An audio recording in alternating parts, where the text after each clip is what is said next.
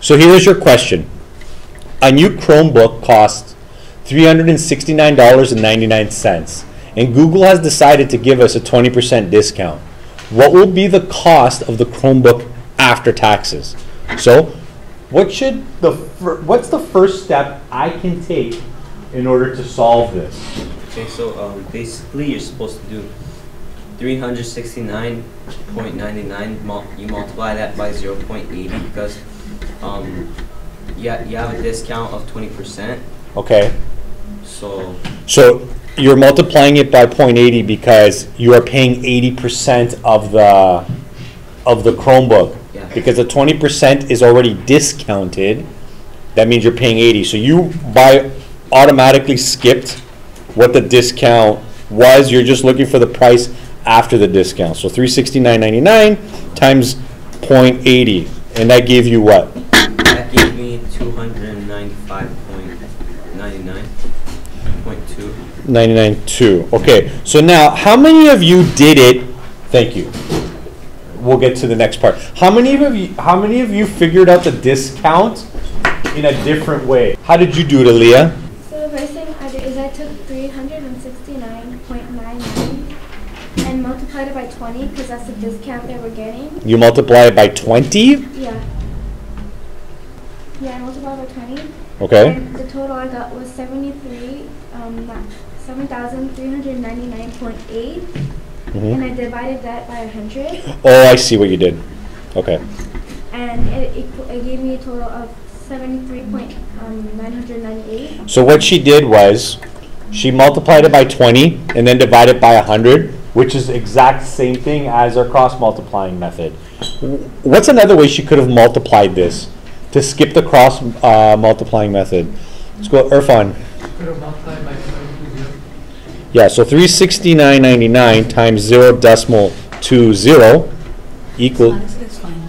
It's fine? Yeah. Okay, thanks. And that would have also given you this answer right here, which is 73.998. Okay, both work.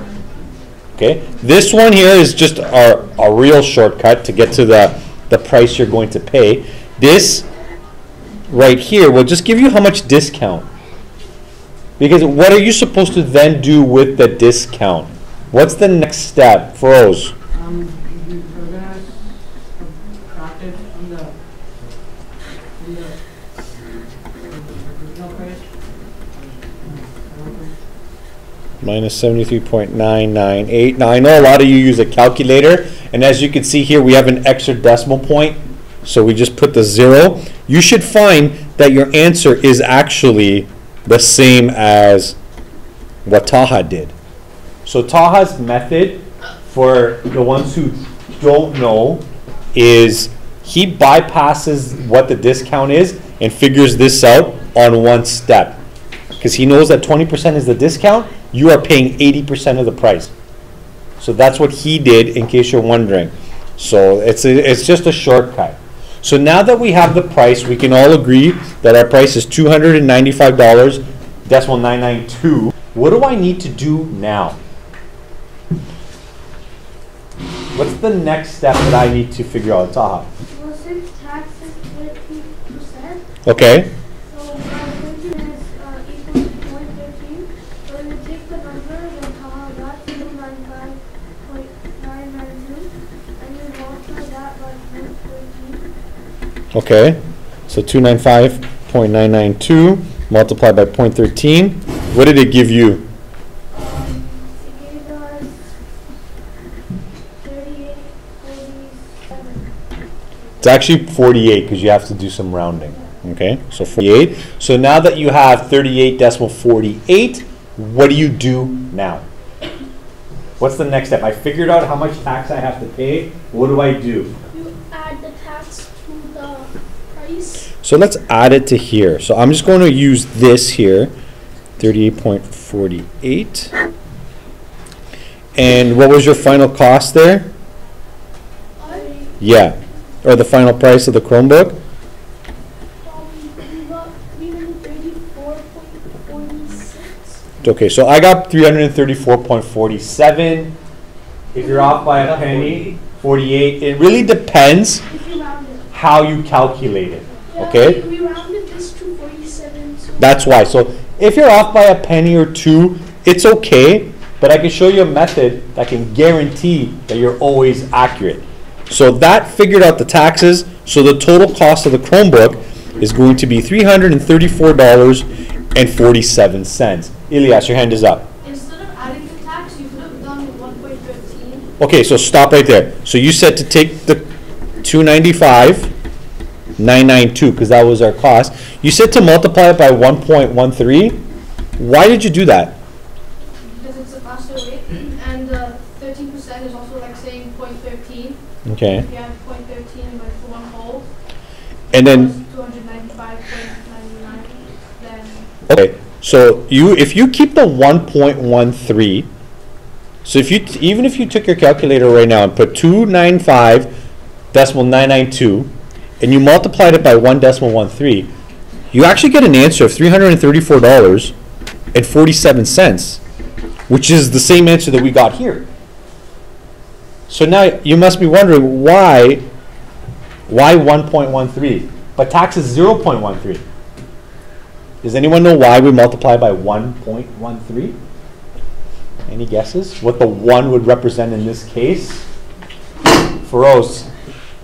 It's until like hold the rate, so it's like 100% already, and then on top of that, it's like And in this case, what is the whole number? What is this 1 really representing? the original numbers of The original number, which is the cost of the Chromebook. So by multiplying this 295.992 times 0.13, you're just finding out the tax. This is just the tax. So you know at the bottom of the receipts at Best Buy or No Frills, wherever you go, it says tax? That's what you figured out here. What you did here, the 1.13, this includes your cost of the Chromebook in this case. So if I had to pick an easier number for you to use, let's pick 100 because $100 is easy. Just say the Chromebook costs $100. If you multiplied it by 0.13, what should your answer be? You don't really even need a calculator for this one. You're just rotating a couple decimals. 100 times 0.13. It's $13. That's how much tax you pay. But if you take 100, multiply it by 1.13, what is your answer? Pros. 100. Right, $113. Because look, if you take 1.13 and you split this up, it's 1, and this is 0.13. So basically what you've done is 100 times 1 equals 100. 100 times 0.13, which is this guy right here, it's 13. You add them up, it's $113. So anytime you go to a store, next time you get your Best Buy flyer or your Canadian Tire flyer in the mail, and you see, oh, advertised price of, I don't know, iPhone 6 Plus is $349.99. You can automatically just take your calculator, 349.99, multiply that by 1.13, and that'll give you a funny little, looks like this, decimal 4, and it would go 9, because that 8 depends on this 8, which tells you to round up. We're not going to worry so much about rounding, because if you're going to pay this cash, the cost is going to be $395.50 anyways, because we don't have pennies. Okay?